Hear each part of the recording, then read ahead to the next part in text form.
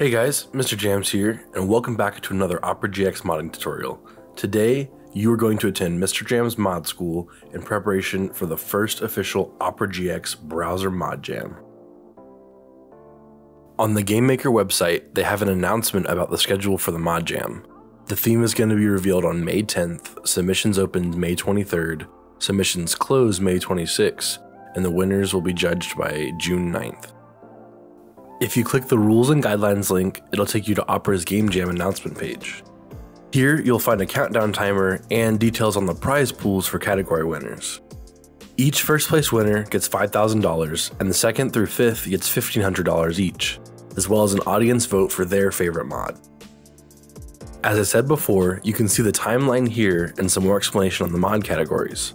There's going to be a shader category, a sound category, a graphics category, and a live wallpaper category. Below that, you will find an invite to the Mod Jam's Discord server, as well as rules and guidelines for the contest. Make sure to read these rules because if you don't, you could get disqualified very easily. The links to both of these websites will be in the description so you can check them out on your own. So what exactly are Opera.gx mods?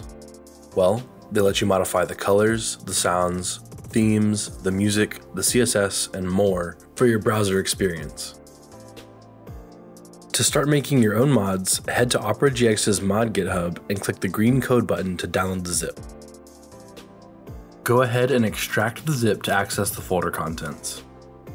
I use a program called pzip that is free to do this. Head into the extracted folder and then enter the documentation folder. Here we can use Ctrl+C to copy the mod template folder. You can then use Ctrl+V to paste the folder where you want it. Now we can open up the folder and get to work on our mod. This manifest file contains all of our mod's details and specifications. The other folders here contain the media content our app will use, and we're going to edit our JSON using Notepad++, but you can use your favorite editor. We will start with naming our mod and giving it a description. After that, you can go ahead and add your name to the developer portion. Be sure to use Ctrl and S to save frequently so you don't lose any progress. Next, we are going to pick the icon for our mod. You're going to need a PNG or JPEG file that is 512 by 512 pixels in dimension. Simply add the file to your mod folder and delete the default icon. Now, you can head back to your manifest JSON file and change your icon name. Remember to save, and then we're going to go ahead and preview our mod. In the top right of your browser, you'll find a little cube icon that takes you to your extensions page. Head here, and then in the top right, you're going to enable the developer mode button, and you'll find some new buttons on your left. The important one right now is load unpacked. Click this, and we can go to select our mod folder to preview it. Navigate to the inside of your mod folder and then click Select Folder. If you have any errors, a warning message should pop up telling you to fix it. You can open a new tab and preview the background and theme from the template. Make sure you have any installed mods disabled and then open a new page. Head to the Settings button in the top right, go ahead and click Configuration, and then Advanced Configuration, and here you can access Opera's custom theme sliders. You can adjust the HSL values to preview what your dark and light values will look like for your mod. Go ahead and pick some colors. Once you are happy with your colors, head over to your manifest file and scroll down to the theme section. Go ahead and copy over the HSL values that you picked and save your file. Head back to your extensions page and enable the mod again. Now you can click Update and your browser will update to reflect your mod's changes. Let's pick some wallpapers to swap for the default ones. You can use separate images or the same for both themes, and you can also use videos as an animated wallpaper if it's in the WebM format. Head to the wallpaper folder and place the images you want to use. If you're using an animated wallpaper, then you need to include a separate image that will be the first frame of your video. This file needs to be a JPEG image. Head to your manifest and find the wallpaper section. Enter the names of your images and make sure that you don't have any spaces in your image names. If you want a static background image, use the format from the dark section, and if you want an animated wallpaper, then use the format from the light section. Save your file and update your mod on the extensions page again.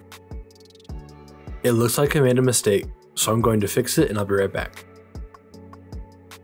My issue is that the background file needs to be a PNG, so I double-clicked it to rename it, and then I deleted the JPEG extension. If you aren't able to see the extensions of your files, go into your File Explorer options, click View, and then disable the Hide Extensions for Known File Types toggle. Here I corrected my code and then updated my mod to display the wallpaper correctly.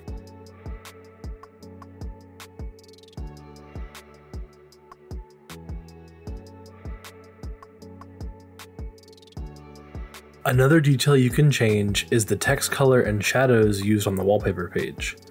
These use hexadecimal colors, which you can obtain by Googling hexadecimal color picker and then copying the hex code. The next few steps are going to be repetitive. Replace any of the keyboard sounds you would like with WAV or MP3 files and then update the names in the manifest. You can do the same for the background music, but it is important to know that you cannot have multiple tracks that will play in order. Opera dynamically changes the music based on what you do while you browse, so if you just want your background music and no extra sounds, then you need to combine your MP3 files into one that has the tracks in a sequential order. The same rules for the keyboard apply to the browser sounds. Anything you want to update, put it into the folder, and then adjust it in the manifest. The template includes two shaders that you can play around with and try to learn the basics.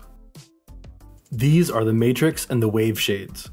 You can open them to view the code, and you'll notice a link here that'll take you to a website called Shader Toy. Here you can play around with the examples to modify them or look for other people's shaders. The process of creating your own shaders can be very complex, so if you want to make your own, I would recommend checking out someone like Chris Courses on YouTube to understand the fundamentals. I'll leave a link to his video down below. If you like this video and want to see more like it, I would greatly appreciate you guys' help. There is a link to a service called Buy Me a Coffee on my page where you guys can help support me and help me raise the funds for a better microphone. Anything is greatly appreciated. Now let's get back to modding. We're going to use an example to webmod Discord. Head to the mods page on Opera's GitHub and find Cyberdeck. You will then click on the CSS folder and download the following two files. Click the Download Raw File button on both pages and head back to your mod folder when you're done. Drag the CSS files into your mod folder and then into the web modding folder that you're using. Before we edit the CSS files, we need to go ahead and add them to our manifest. Copy the section that I have highlighted, put a comma behind the bracket here, and then paste the section on a new line after the comma. Type the names of the two CSS files we just added, with a comma between them, under the new CSS section.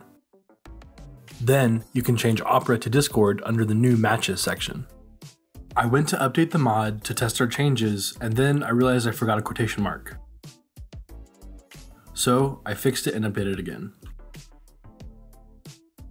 Now you can see that we have the Cyberdeck Discord background and adjusted theme colors. Open up the two CSS files using your editor.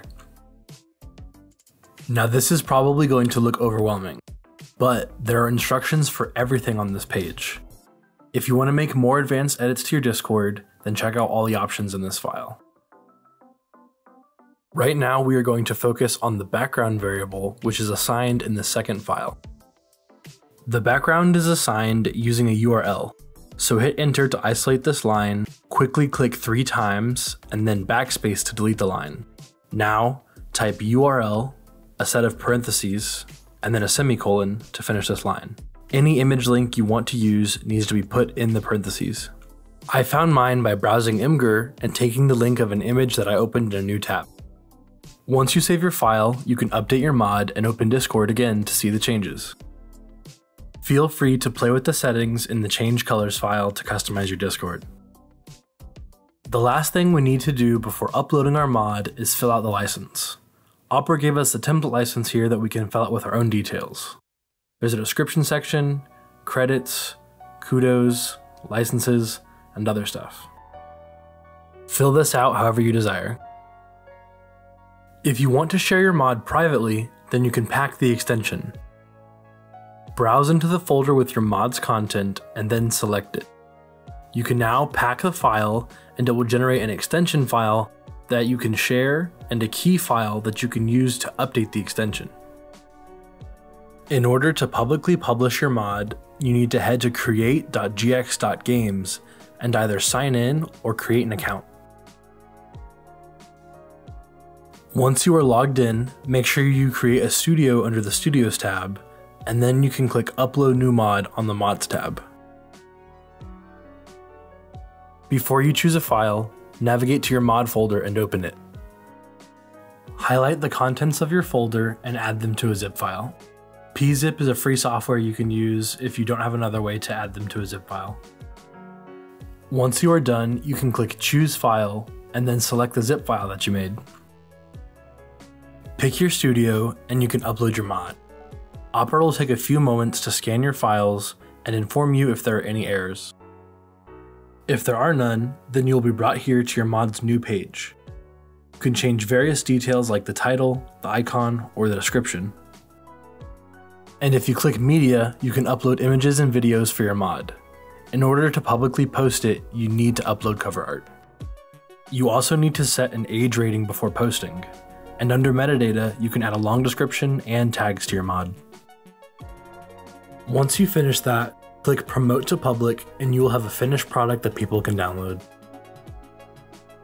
Thank you guys so much for watching. If you found this helpful, please leave a comment, like, subscribe. If you have any questions or errors, feel free to comment and somebody will help you. Thank you so much for watching. I'm so excited to see all the new mods everyone's going to make for the Mod Jam. Good luck to you guys. As always, peace.